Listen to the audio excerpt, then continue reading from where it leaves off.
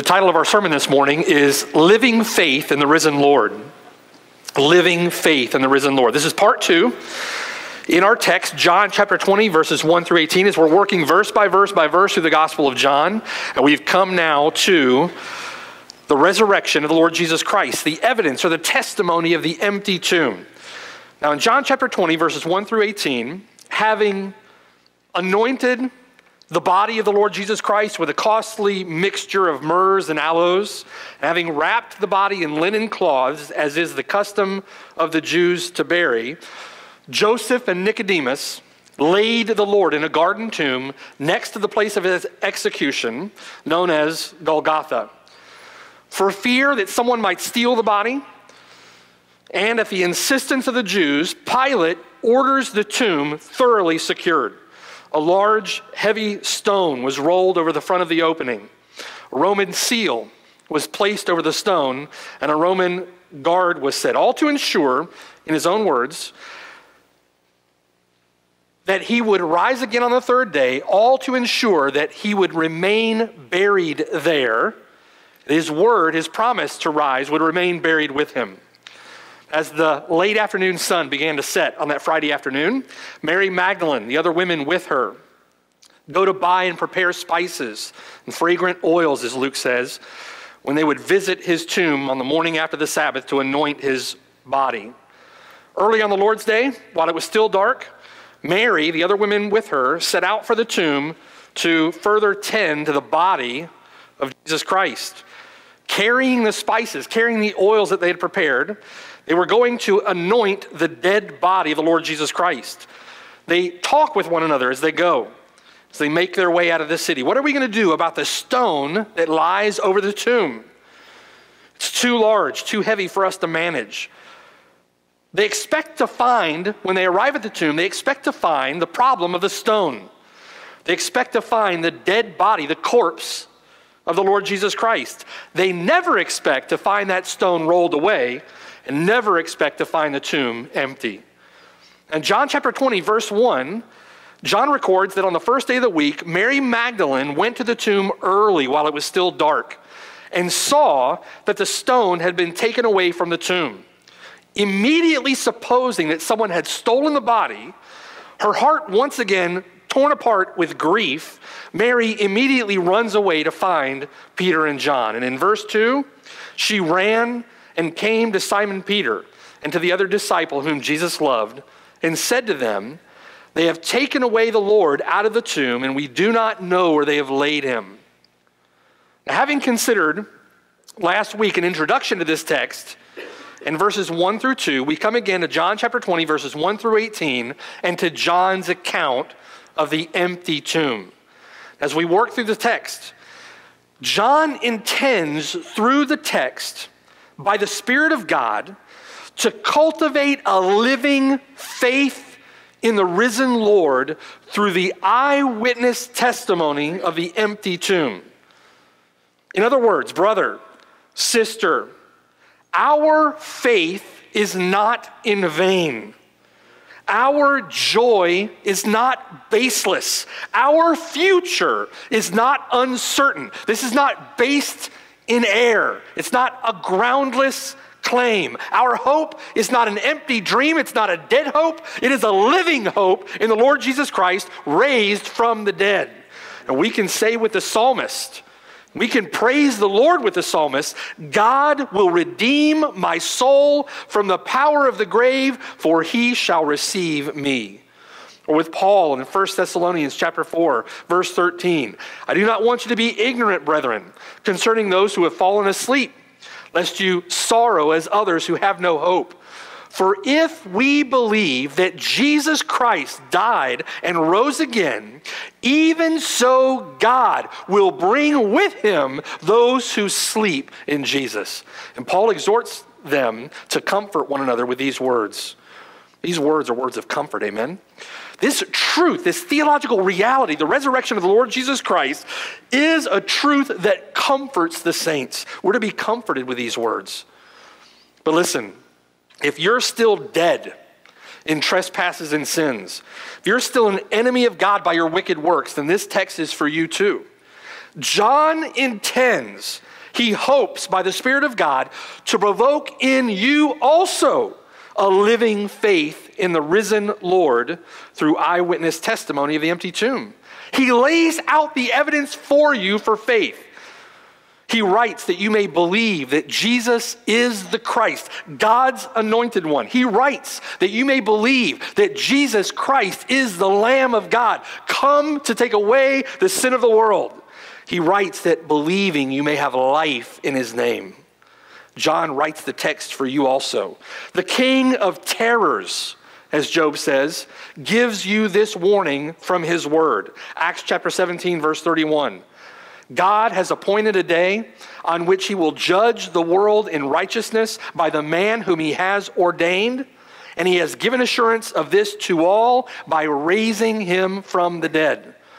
Jesus Christ is risen from the dead, giving hope to his people, but Jesus Christ is risen from the dead, warning the unbeliever. There will be a resurrection, some to everlasting life, others to everlasting shame and contempt. Now this judgment, at the end, John writes in Revelation chapter 20, verse 11, John says, I saw a great white throne and him who sat on it, from whose face the earth and heaven fled away, and there was found no place for them. And I saw the dead, small and great, standing before God, and the books were opened. Another book was opened, which is the book of life. And the dead were judged according to their works, by the things which were written in the books. You will be held to account for the way that you live your life, for those things that you've done. You will be held to account for your sin. Revelation chapter 21, verse 6. The Lord says, I am the Alpha and the Omega, the beginning and the end. I will give the fountain of water of life freely to him who thirsts. He who overcomes shall inherit all things, and I will be his God, and he shall be my son. But listen, verse 8.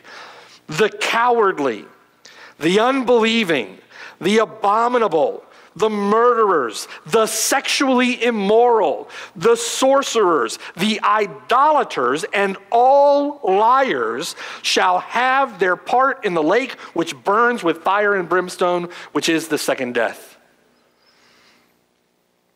Do you thirst for the water of life this morning? Do you thirst? Do you hunger and thirst for righteousness? Aren't you sick and tired of sucking in the sewage of this world? The sewage of your own sinful life? Aren't the wicked things that you do wearing you down? Aren't those wicked thoughts in your mind, your wicked heart, isn't it weary to your soul? Don't you want the water of life? The Lord Jesus Christ cried out in the temple in John chapter 7, verse 37, if anyone thirsts, let him come to me and drink. He who believes in me, as the scripture has said, out of his heart will flow rivers of living water. The Spirit and the bride, Revelation 22:17. Let him who thirsts come. Whoever desires, let him take of the water of life freely. You may say to yourself this morning, listen, I'm here, but I don't thirst. I don't thirst. I don't hunger and thirst for righteousness the way the Bible describes. That's because you're spiritually dead on the inside. You are spiritually dead in your trespasses and sins. Plead with the Lord.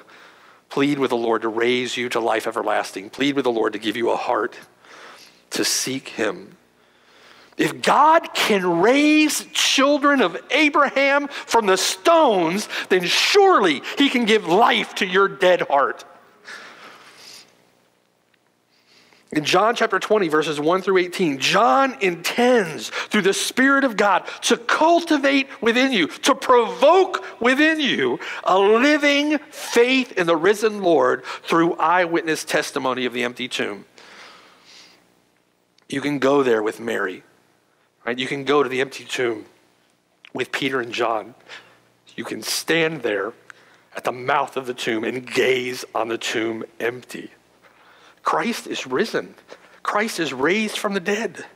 There will be a resurrection for you and I. There will be. Now he does this. He gives us evidence through several means that we see in the text. One, through historical eyewitness testimony. And that testimony through multiple credible witnesses. Two, through historical evidence. For example, the record of Pilate and the soldiers that was told even at the time that John was writing this gospel that the soldiers had fallen asleep at their post, and while they were sleeping, someone came and stole the body away. But thirdly, this evidence, this eyewitness testimony given even through the weak and immature faith of his own disciples. It's very compelling, very compelling. Woven into the very fabric of the biblical narrative is a picture of faith informed by the resurrection and faith transformed by the resurrection. You remember with me, their faith was weak. This is a dejected, defeated, dispirited, disillusioned, doubting group. And their faith is informed, their faith is transformed through a powerful encounter with the evidence of the empty tomb and the resurrected Lord. The reality of the resurrection changed the way they thought. It changed the way they thought about Christ. It changed the way that they understood Christ and what he came to do. It changed their understanding of theology. In changing their understanding of Christ, their understanding of theology, the resurrection changed the way they lived. It changed the way they served. It changed the way that they worshiped. It changed the way that they preached. It changed the way that they died. It changed the way that they lived their life. So last week, as we considered our text together, we began unpacking pictures in the text, right? Characteristics in the text of their faith that we see there. And we began considering the impact of the resurrection on their faith, on those pictures of faith. We looked first last week at their tested faith. Their faith was a tested faith, tested by persecution, tested by the suffering of the Lord Jesus Christ that they saw, primarily tested by his death on the cross. However, in light of the resurrection, they go from being despairing, dispirited, discouraged, disillusioned, to being bold, courageous, full of faith witnesses for the Lord, even unto their own deaths. Secondly, we unpacked the devoted faith of Mary in verses 1 and 2. From the Lord saving her in Luke chapter 8, she faithfully and devotedly served the Lord, followed him everywhere he went. She was there with him at the cross, and now she's the first to witness the empty tomb.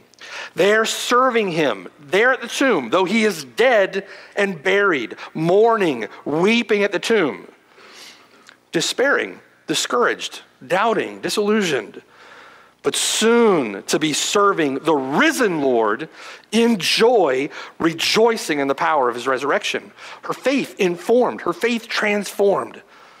Devoted faith, but much more so in light of the resurrection. Now, on your notes, consider point 3 with me.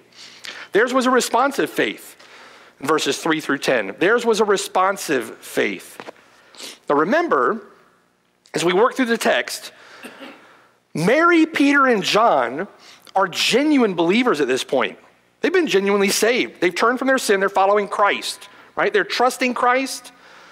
By the grace of God, they believe what he teaches, and they're following him. Remember that in Matthew chapter 16, right, verse 13, Jesus asked the disciples, "Who do men say that I am?" They answered him, the disciples answered him. Some say John the Baptist, some Elijah, others say Jeremiah or one of the prophets. So Jesus asked them, "But who do you say that I am?" Peter steps up immediately and answers, "You are the Christ, the Son of the living God."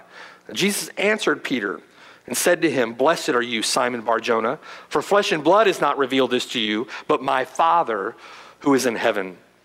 Theirs is a God-gifted, God-given faith.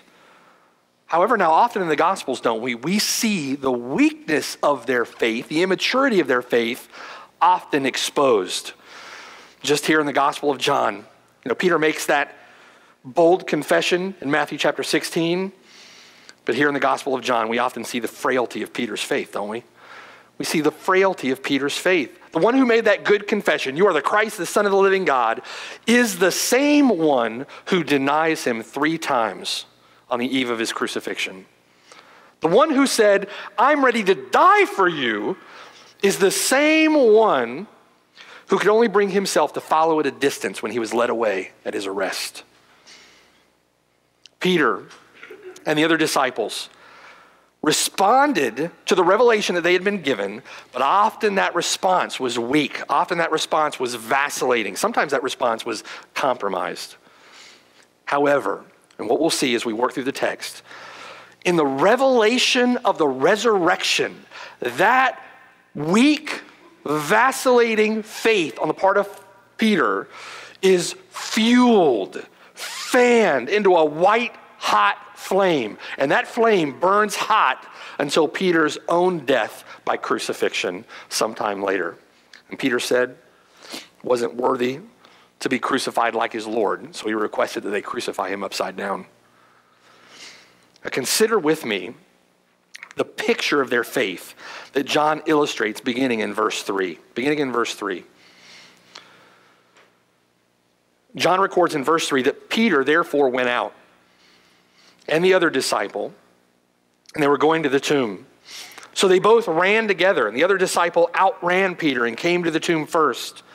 And he, stooping down and looking in, he saw the linen cloths lying there, yet he did not go in.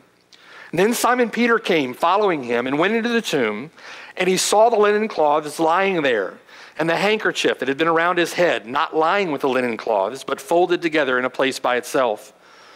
Then the other disciple, who came to the tomb first, went in also, and he saw and believed.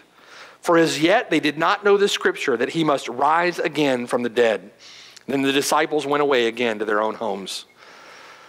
So upon hearing the testimony now of Mary from verse 2, right? They've taken away the Lord out of the tomb, and we don't know where they've laid him.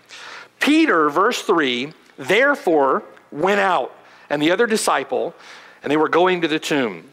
From verse 2, we know that this other disciple is also referred to as the disciple whom Jesus loved. Now, from previous sermons, we know that this is a common way that John refers to himself. In humility and in amazement, John refers to himself as the disciple whom Jesus loved.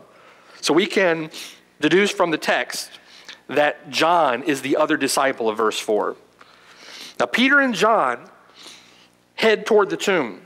In fact, verse 4 says, so they both ran together, and the other disciple outran Peter and came to the tomb first. Now notice first the evidence of the empty tomb. Notice first the evidence of the empty tomb, verse 5. And he, stooping down and looking in, he saw the linen cloths lying there, yet he did not go in. And then Simon Peter came, following him. He went right into the tomb, and he saw the linen cloths lying there, verse 7, and the handkerchief that had been around his head, not lying with the linen cloths, but folded together in a place by itself. First here, I want you to notice, you have two credible eyewitnesses of the empty tomb. Now, unlike the testimony of women at that time, the testimony of Peter and John would have been admissible in a Jewish court of law. Would have been admissible testimony. Deuteronomy chapter 19, verse 15. The law says that by the mouth of 2 or 3 witnesses, the matter shall be established.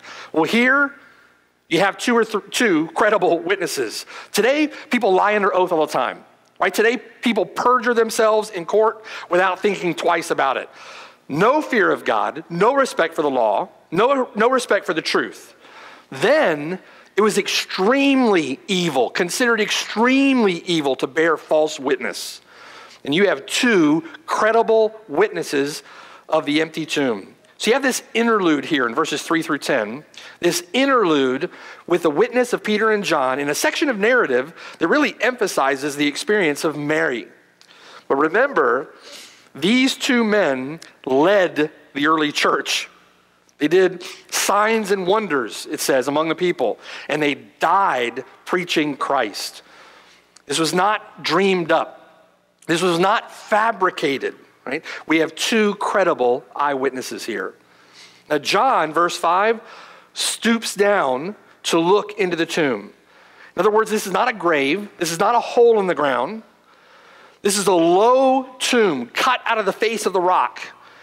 And based on what he was able to see, it's likely that tomb, if you looked into the tomb, some of the tombs had a hole in the back and you would slide the body into the hole. Other tombs were built with a ledge around the outside, the perimeter of the tomb, and a ledge in the back under a recessed arch. They would lay the body. This is the kind of tomb that we're talking about here based on what we see in the text. Verse 5 says that John didn't go in. John stoops down to look into the tomb. And when he looks into the tomb, he saw the linen cloths lying there. Now, in a way that is totally consistent with what we know of Peter's nature, Peter, a little slower, rushes right by John and straight into the tomb. Verse 6, he goes straight into the tomb, and in verse 6, he saw the linen cloths lying there. Verse 7, he saw the handkerchief that had been around the head of the Lord Jesus Christ. It was not lying with the other linen cloths. It was folded together in a place by itself. Now, John, in recording the account, considers all these details to be very important. He considers all these details to be very important. One reason, I think, for that is to establish a very important and a very obvious contrast with the raising of Lazarus from the dead in John chapter 11. Turn back a few pages to John chapter 11 with me, and let's look at the raising of Lazarus from the dead. John chapter 11, and drop down to verse 38. John chapter 11, verse 38. And we know the story. The Lazarus has died. The Lord Jesus Christ delayed his coming back. Lazarus has now died. He's been buried in the tomb, and he's been in the tomb 4 days. Verse 38, there's been this scene of weeping and mourning. Again, mourning is those who have no hope, it would appear. So Jesus, verse 38, groaning in himself, came to the tomb. It was a cave, and a stone lay against it. Jesus said, take away the stone. They had to roll away the stone themselves, right? The stone wasn't rolled away for Lazarus. They had to roll the stone away. Martha, the sister of him who was dead, said to him, Lord, by this time there is a stench, for he has been dead 4 days. Decay had set in with Lazarus, and he stinketh, according to Martha, okay? Psalm 16, a messianic psalm, Psalm 16 says that God the Father would not allow his Holy One to see corruption. It's again a contrast between the raising of Lazarus and the raising of the Lord Jesus Christ. The raising of Lazarus to his pre-resurrection body, to his former body, and the raising of Jesus Christ from the dead to his resurrected body. Verse 40, Jesus then said to her, did I not say to you, Martha, that if you would believe, you would see the glory of God? Then they took away the stone from the place where the dead man was lying. Jesus lifted up his eyes and said, Father, I thank you that you have heard me. And I know that you always hear me, but because of the people who are standing by, I said this, that they may believe that you sent me. Now when he had said these things, he cried with a loud voice, Lazarus, come forth. And he who died came out, bound hand and foot with grave clothes, hobbled out like a penguin, wrapped up in linen. His face was wrapped with a cloth. And Jesus said to them, loose him and let him go. Now the contrast is clear, isn't it? When we consider the evidence of the empty tomb, the contrast with the raising of Lazarus in John chapter 11 is clear. What Peter and John saw, the details recorded by John in the account of the empty tomb, are dramatically different. Why? Why? Lazarus came out of the tomb still wrapped, bundled up in his grave clothes. The handkerchief still wrapped around Lazarus's head, and they had to set him loose as he hobbled out of the tomb. The Lord's resurrection body, the Lord's resurrection, the first fruits of all of those who would be raised in the Lord Jesus Christ, the Lord's resurrection body passed right through those grave clothes. In John chapter 20, the Lord's body passed right through the grave clothes in the same way that his resurrected body simply appeared in a closed room later that same day. Look at John chapter 20, John chapter 20, and look at verse 19. Verse 19. John records then, verse 19, the same day at evening, the same day of the empty tomb, the same day of his resurrection, the same day at evening, being the first day of the week, when the doors were shut, where the disciples were, where they were assembled for fear of the Jews, Jesus came and stood in the midst and said to them, peace be with you. It's interesting to me, right? It's interesting to me. They were huddled together in a room for fear of the Jews. The men are hiding in a room. The women, the first witnesses of the empty tomb and the resurrected Lord, but they're huddled together in a room for fear of the Jews. And the Lord Jesus Christ, raised from the dead, appears in the room with them. We'll look at the implications of that in a minute. Verse 20. When he had said this, he showed them his hands, his side. And the disciples were glad when they saw the Lord. He just appears in a room. The explanation for this is given in 1 Corinthians 15. Turn to 1 Corinthians 15 with me. The explanation of this, Lord's resurrection body. 1 Corinthians chapter 15, and drop down to verse 42. 1 Corinthians 15, verse 42. This is all different from Lazarus, right? Lazarus, at this point, having been raised from the dead, still waiting on his resurrection body. Lazarus will die again. Lazarus will die again, and at the end of the age will be raised with all those who sleep in Christ and will be given a resurrection body. Here, this is different, the Lord Jesus Christ. There's a contrast between John chapter 20 and John chapter 11. In 1 Corinthians chapter 15, drop down to verse 42, where Paul explains in verse 42 that so also is the resurrection of the dead. The body is sown in corruption, it is raised in incorruption. It is sown in dishonor, it is raised in glory. It is sown in weakness, it is raised in power. It is sown a natural body, it is raised a spiritual body. There is a natural body, and there is a spiritual body. There's a difference. Paul's setting up the contrast, right? Sown in dishonor, raised in honor. There's a spiritual body, there's a natural body. Verse 45, and so it is written, the first man, Adam, became a living being. The last Adam became a life-giving spirit. However, verse 46, the spiritual is not first, but the natural, and afterward the spiritual. What we see in the Lord Jesus Christ raised from the dead in John chapter 20 is his spiritual body. It's his resurrection body. Verse 47, the first man, Adam, was of the earth, made of dust. The second man is the Lord from heaven. As was the man of dust, so also are those who are made of dust. You and I were born of dust like Adam. We have a body like Adam's, right? And here's the promise and the hope and the joy, the resurrection. As is the heavenly man, so also are those who are heavenly. And as we have borne the image of the man of dust, we shall also bear the image of the heavenly man. Now remember, that's a promise to believers. That's a promise to believers. You will, brother, sister, you will be raised in the image of the heavenly man. When we see him, we will be like him, for we will see him as he is, right? John writes, you'll be raised in a resurrection body. What a joy. We're not going to be without our tent, so to speak. We're not going to be unclothed, so to speak. It's the way that Paul talks about that. We'll be given a resurrection body. That body given for the perfect and eternal enjoyment of the delights of heaven. A glorious promise. Listen, the opposite is also true. If you're not in Christ, you'll be raised. You'll be given a resurrection body. That body perfectly suited to endure the torments of hell for all eternity. We will be raised. Natural to the spiritual. This is the evidence of the empty tomb. This is the evidence of the empty tomb.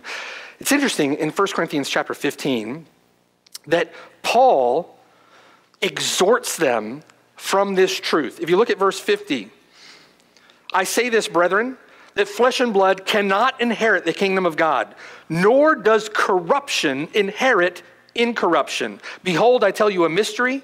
We shall not all sleep, but we shall all be changed in a moment, in the twinkling of an eye, at the last trumpet. For the trumpet will sound, and the dead will be raised incorruptible, and we shall be changed.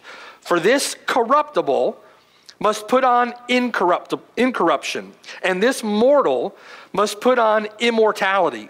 So when this corruptible has put on incorruption, and this mortal has put on immortality, then shall be brought to pass the saying that is written, death is swallowed up in victory. O death, where is your sting? O Hades, where is your victory? The sting of death is sin, and the strength of sin is the law. But thanks be to God who gives us the victory through our Lord Jesus Christ. Then how does Paul then exhort in the light of that truth, right? What's our response to these things? How are we to respond to this truth? Verse 58, therefore, my beloved brethren, be steadfast, be immovable, always abounding in the work of the Lord, knowing that your labor is not in vain in the Lord. The cause of Christ is victorious.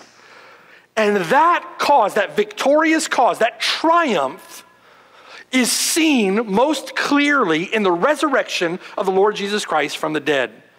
He is raised to glory, and all those in him will also be raised to glory. It's the resurrection.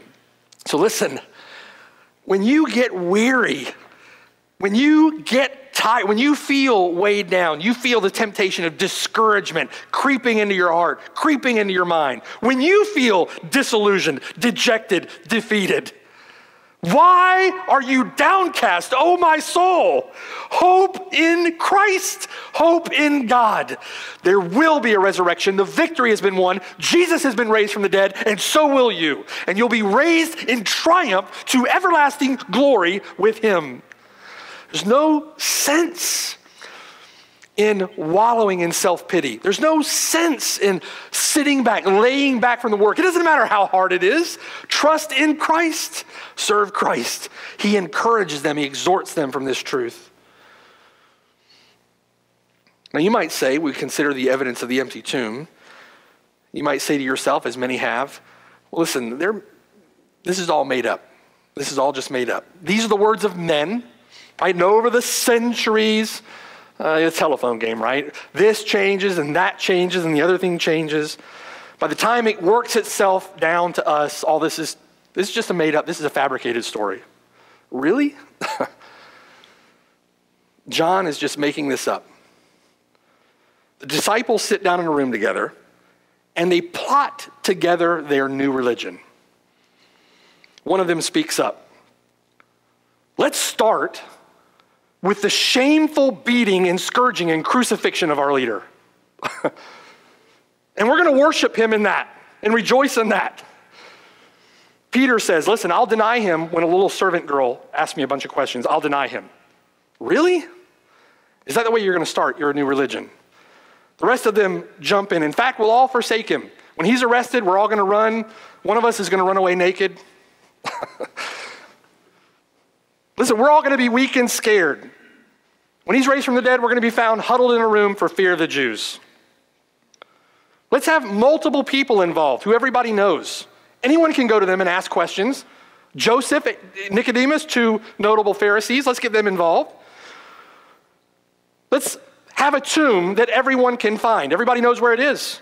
Right? It's the garden tomb just there off of the place of execution, Golgotha. We know where it is. We wanted to find a body, we could find a body. Listen, if they found a body, the resurrection, the whole story would be over before the end of the day. They didn't find a body. Let's have a plan that none of us really can understand. We don't get it until much later. Is this the way that you start a new religion? Right? Is this the way these prideful, often prideful, sometimes weak men conduct themselves, right? While we continue to hide, why don't we send the women? If we're going to create a religion, let's send the women Back in that day where their testimony is not even admissible in court and people really don't respect their testimony anyway, let's send women to be the first witnesses of the empty tomb. Let's make Mary the first witness of his resurrection.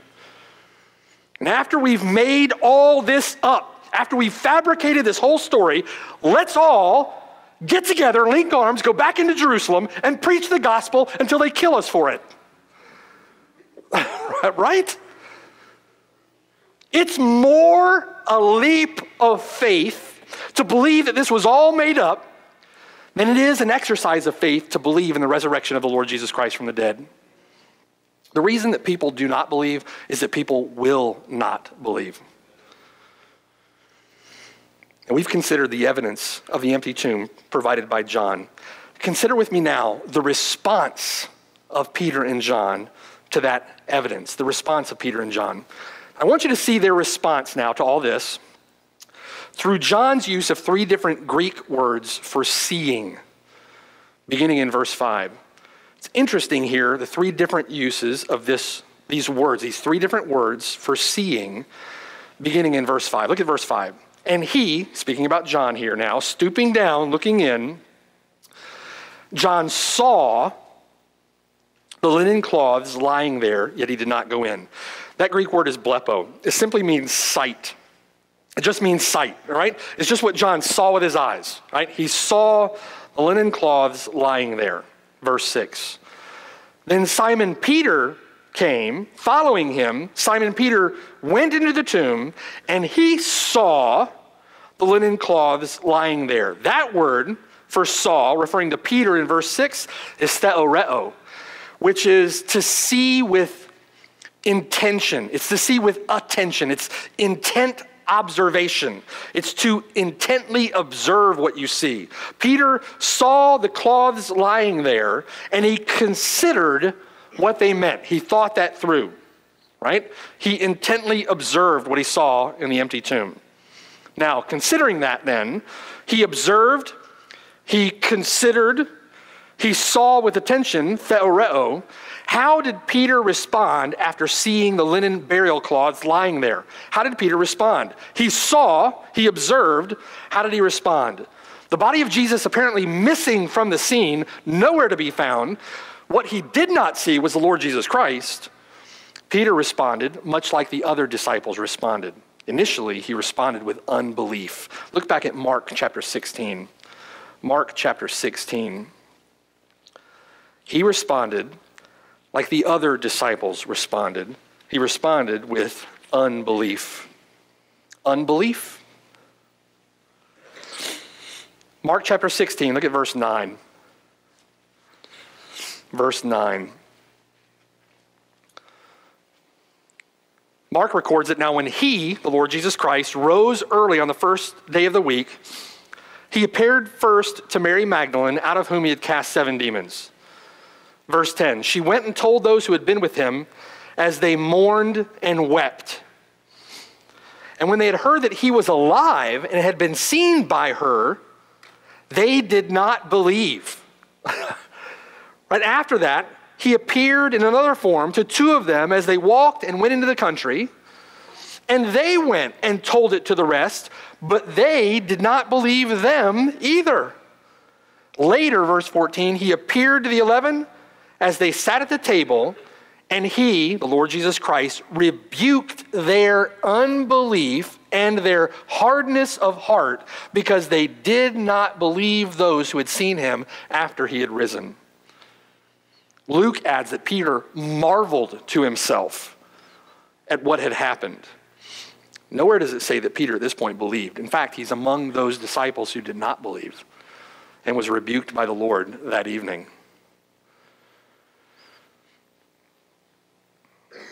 Thomas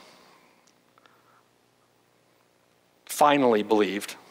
He repented, so to speak, of his hard heart when the Lord Jesus Christ physically appeared to him and he could touch him and handle him. John believes at the absence of a body, seeing the empty tomb, seeing the linen cloths lying there in the empty tomb. We are to believe we are to believe the witness, the testimony of eyewitnesses to the empty tomb. We are to believe the words of Peter. We are to believe the words of Paul. We are to believe the words of John. These words are God's words. These words are Scripture. You are to believe what John is writing here. John writes that you may believe that he is the Christ, the Son of God, and that believing you may have life in his name. You're not to be hard-hearted. You're not to be self-willed. You're to consider the evidence, the weight of the evidence. It is overwhelming evidence that Jesus Christ has been raised from the dead. You are to believe, you are to turn from your sin, and you're to put your faith and trust in him. You're to obey, right, as Paul says, obey the gospel of our Lord Jesus Christ. Now, what is John's response? We see Peter's response. John saw, just sight with the eyes. Peter saw, intently observing. Look at John's response in verse 8. John's response in verse 8. Then the other disciple, the disciple who came to the tomb first. That's the second time that John wants to make sure you understand he's faster than Peter, right? He comes to the tomb. He comes to the tomb first. John went in also, and John saw and believed. Verse 8, the word there for saw is adon. Adon means to perceive through sight. Not simply to intently observe, not simply to see with the eyes, not simply to intently observe through sight, but to perceive and to understand through what he sees. Greek language is really helpful here. He perceives through sight, both he sees and understands, and verse 8 says, he believes. John saw the linen cloths lying there in the empty tomb. He considered what that meant, not only that the tomb was empty, but that the grave clothes were still there, and he believed that Jesus Christ had risen from the dead.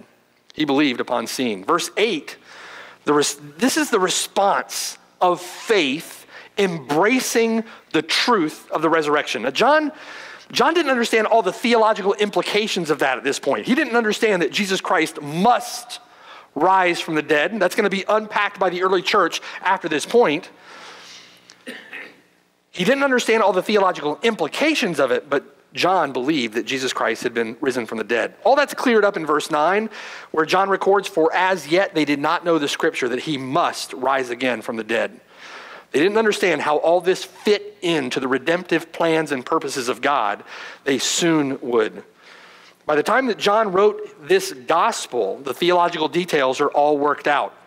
Right now, John's faith is based upon what he sees, specifically on who he doesn't see in the empty tomb. This is explained more fully in John chapter 2. Look at John chapter 2. John chapter 2. And drop down to verse 18. The Lord Jesus Christ clears the temple with authority, in power.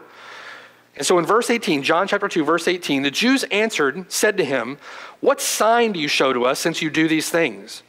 Jesus answered and said to them, "Destroy this temple, and in 3 days I will raise it up." And we considered that last week. The Lord Jesus Christ is saying, I'm going to rise again from the dead. I'm going to rise from the dead.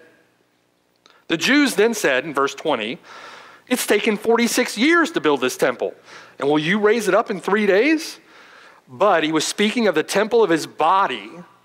Verse 22, here's the explanation. "Therefore, when he had risen from the dead, his disciples remembered that he had said this to them, and they believed the scripture and the word which Jesus had said."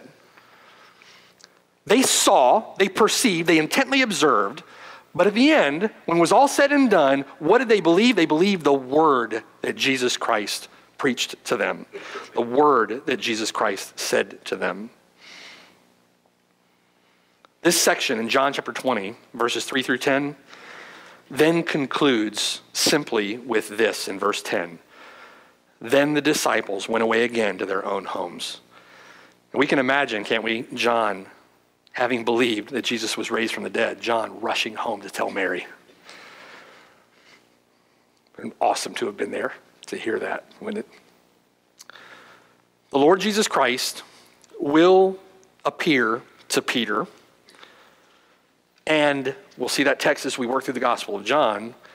Peter will believe. Peter will believe. He appears to the other disciples, the remaining of the 11, and they believe. Paul says that after that, the Lord appeared to over 500 brethren at once, and they believe. And Paul makes the point that of many of those, at the time of Paul's writing, many of those were still alive at that point in time. You could have gone up to any one of those 500 and asked them, what did you see?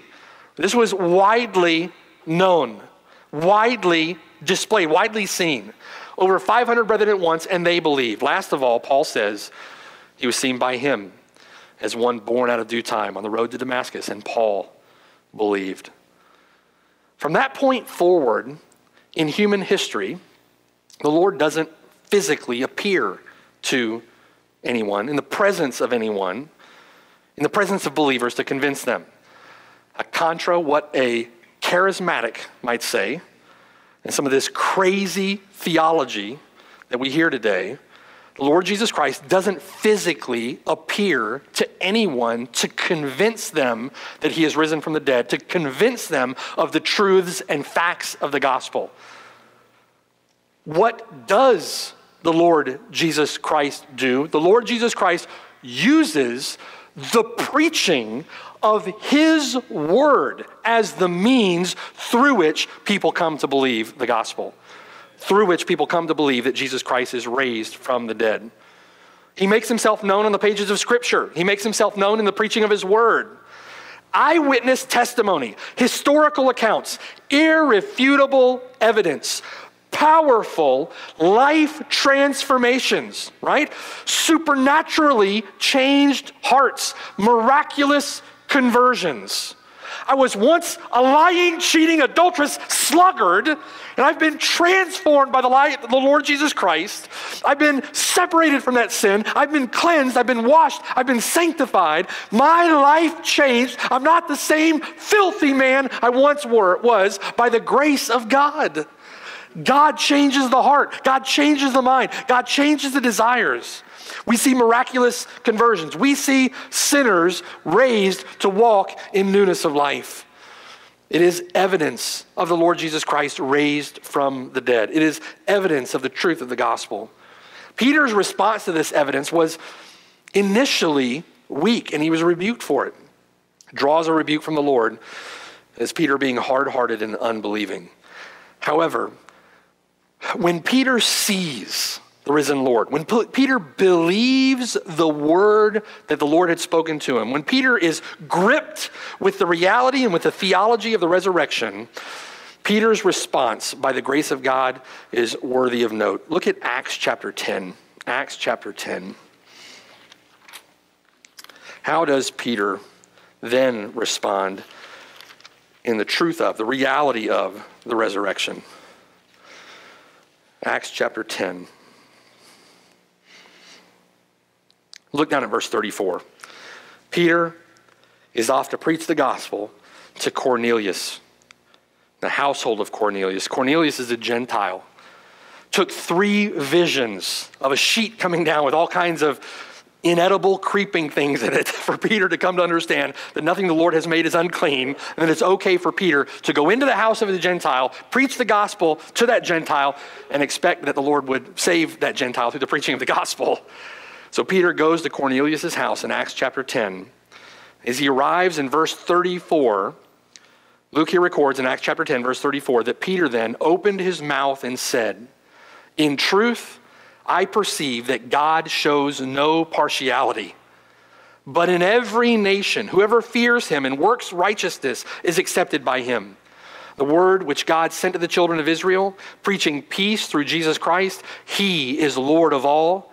That word you know, which was proclaimed throughout all Judea and began from Galilee after the baptism which John preached. How God anointed Jesus of Nazareth, with the Holy Spirit and with power, who went about doing good and healing all who were oppressed by the devil, for God was with him." Verse 39. "And we are witnesses of all things which he did both in the land of the Jews and in Jerusalem, whom they killed by hanging on a tree.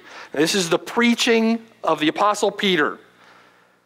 And what does he point to? Verse 40. Him God raised up on the third day and showed him openly, not to all the people, but to witnesses chosen before by God, even to us, Peter says, who ate with him, drank with him after he rose from the dead. We handled him, we embraced him, we touched him, we ate with him, we drank with him. Verse 42, and he commanded us to preach to the people and to testify. Why, Peter? To what end? To what end did he command you to preach to the people? Remember, point one, he is an eyewitness to the life and death of the Lord Jesus Christ. Verse 39, we are witnesses of all the things which he did, both in the land of the Jews and in Jerusalem, whom they killed by hanging on a tree. Two, he is our particular witness. One of few, it's another evidence here, there are no modern day apostles. These men who wrote scripture are eyewitnesses of the Lord Jesus Christ at his resurrection. That's Acts chapter 1. There are no modern day apostles. These men are the ones who were specifically chosen by God to witness this. He is a particular witness, one of a few specifically chosen by God of the resurrection. Verse 41. He didn't show himself openly to all the people, but to witnesses chosen before by God, even to us who ate and drank with him after he rose from the dead. Three, this was for the purpose, verse 42, that he would preach to the people what exactly? What exactly? That it is he, verse 42, who was ordained by God to be judge of the living and the dead. Notice the connection of God's judgment, the certainty of God's judgment to the resurrection. Verse 43, to him all the prophets witness that through his name, whoever believes in him will receive remission of sins. And he ties forgiveness of sins to the preaching of the resurrection. God has appointed a day on which he will judge the world in righteousness. And he has given assurance of this to all by raising that man whom he's appointed, raising him from the dead. God will judge. He is ordained, the Lord Jesus Christ, ordained to be the judge of the living and the dead. But listen, there's hope. Whoever believes in him will receive remission of sins. If you'll believe in him.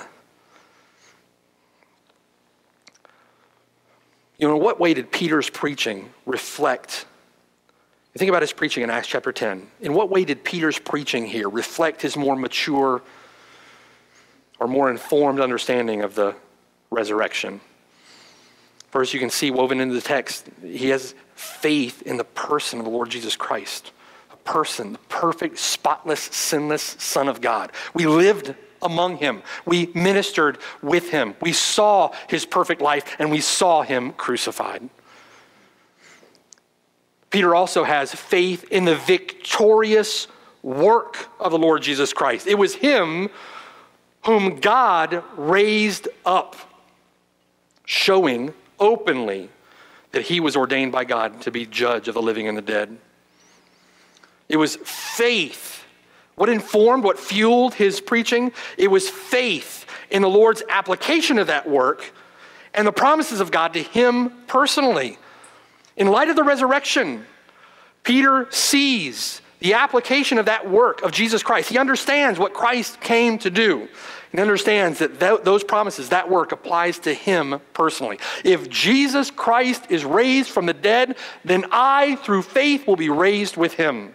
And Peter believes that. It's faith, informed faith in that understanding. Lastly, it's faith in the promises of God to raise and judge the living and the dead at his appearing. It's faith that God will be faithful to his promise, both to raise those who have put their faith in Christ to everlasting life, and also his promise to raise those who reject Christ to everlasting shame and contempt. All this resulted in zeal, in fervency, in faithfulness in Peter's preaching. We're to run to the empty tomb with Peter and John. You know where you do that? You know, they don't know exactly where that tomb is today. And as often happens in Catholicism, you have 4 or 5 locations pop up where people can, make a little profit on tourism. They don't know exactly where that garden tomb is today. You know where we find it? Right here. These words written for us, these accounts written for us, this record written for us. To edify, to encourage, to spur you on, brother, to spur you on, sister, to count this life as rubbish, that you might know him and the power of his resurrection. What are you doing spinning your wheels in this world? Get out of that sewage and serve the living Christ. It's also for you who have not believed. You stand before the empty tomb in his word, there with Peter, there with John, there with Mary, as they recount to you from the pages of Scripture their experience with the risen Lord. You are to believe.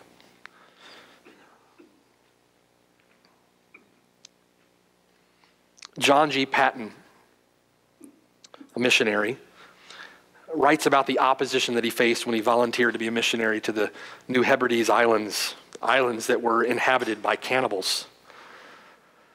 And John Patton writes that his professors, his friends, his colleagues, all urging him to stay at home. Wanted to serve the Lord, right? Wanted to serve the Lord. Everybody urging him to stay home. Patton writes, amongst many who sought to deter me was one dear old Christian gentleman whose crowning argument always was, the cannibals, you will be eaten by cannibals. I want you to think about Patton's response. At last I replied, Mr. Dixon, you are advanced in years now, and your own prospect is soon to be laid in the grave, there to be eaten by worms. I confess to you that if I can but live and die serving and honoring the Lord Jesus, it will make no difference to me whether I am eaten by cannibals or by worms.